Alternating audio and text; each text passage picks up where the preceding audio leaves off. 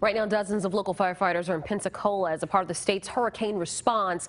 Action News Jax is there as 47 members of JFRD's urban search and rescue team deployed.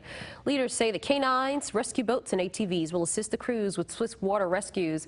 4 additional rescue units were also sent to Gulf County at the request of state officials.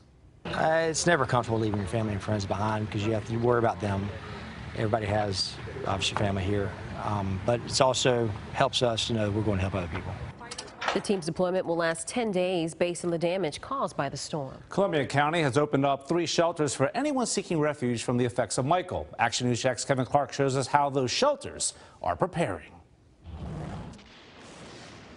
We're at the Westside Community Center. That is one of 3 shelters that the county has opened up for people to come to if they need. You can see cots here as well as bottled water over here. It's one of several ways that volunteers are accommodating people, and this facility can accommodate close to 300 people. You can see volunteers here ready to help people, and just the lay of the land here, if you will. But this one, again, can accommodate close to 300 people, and maybe the most populous one because it can accommodate those with special needs. Now, as of about 8 o'clock this evening, all 3 shelters didn't have anyone just yet, but volunteers say that maybe because they want to stay in their own beds before this area receives any inclement weather tomorrow. Now, a couple of things to remember. There are showers here as well as ready-to-eat meals, as well as that bottled water we showed you, and the cots, a place to sleep, but no animals are allowed at any of these shelters. Now, one of the other shelters is the Winfield Community Center. I spoke with a board member there who tells me that shelter may see people from out of town because of its proximity to I-10.